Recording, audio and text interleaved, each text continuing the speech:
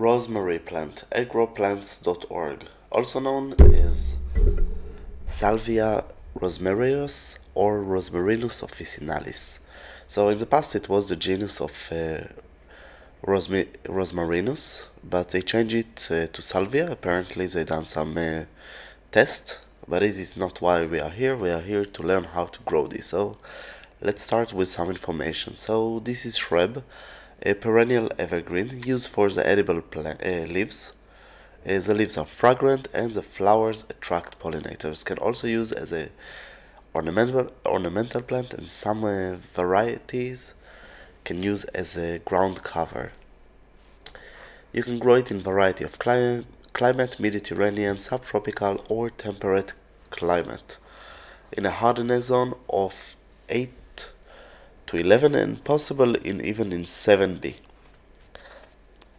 with the right overwinter care. If you would like to grow it, there is a link below, link in the right top side, and if you purchase, this is donation for this channel. Also, don't forget to subscribe. It's really helped me to continue and create more videos. So the leaves can be usually dark or light green, 2 to 4 centimeter.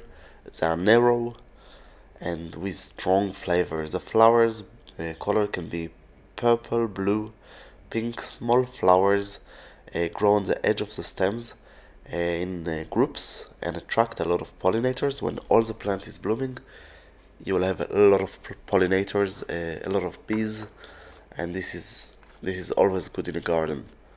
The shape of the flower is like a dancer, little dancer, of course with imagination. Except this, the plant require well-drained soil. You can start to grow it by plant seeds or cutting. Also bending a branch over and cover it with the soil. It's possible if you want to start by cutting, possible to do it by water or by soil. When you choose to do it by water, don't forget to switch the water every 2 days, let's say. Better you switch, better it is. Don't move it too much. So we are always in this paradox of moving it too much and good viable water and not standing water. If you put in a soil, better to use root growth hormone, but it's not must. And to do it in the spring. Keep the high humidity and spray with the water on the plant and the soil, of course. You can start to grow it by seeds, but I think it's harder to grow it by seeds than just cutting. It's so easy the cutting, so there isn't reason why not to. Be aware that the plant is aggressive and have a allopathy quality. It's good if you don't want bad weeds growing next to it. It means that usually you won't see a lot of things growing under this plant because it's just killing them softly. Planting season will be in the spring in hardiness zone of 7B to 8, spring to summer in hardiness zone of 9, spring to autumn in hardiness zone of 10A, and all the year in hardiness zone of 10B to 11. Major pests are aphids and ants. Pruning season can be all the year, but better in the autumn, the winter, and after the blooming season. Pruning mostly is for design, dead leaves and flowers.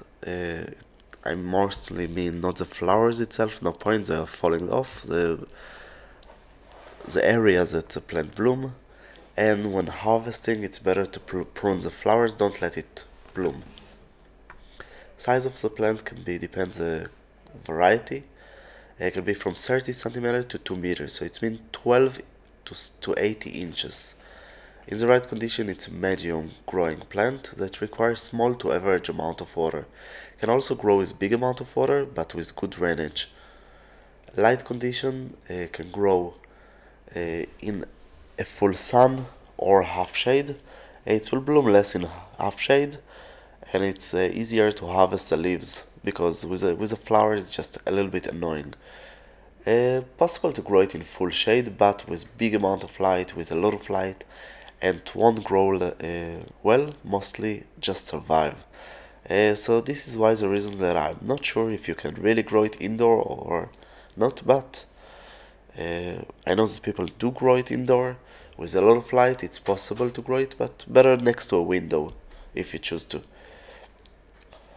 Growing in containers possible from 8 to 18 liters, so it's mean 2 to 5 gallons, require average amount of water, and to keep the soil moist, consider to put some mulch.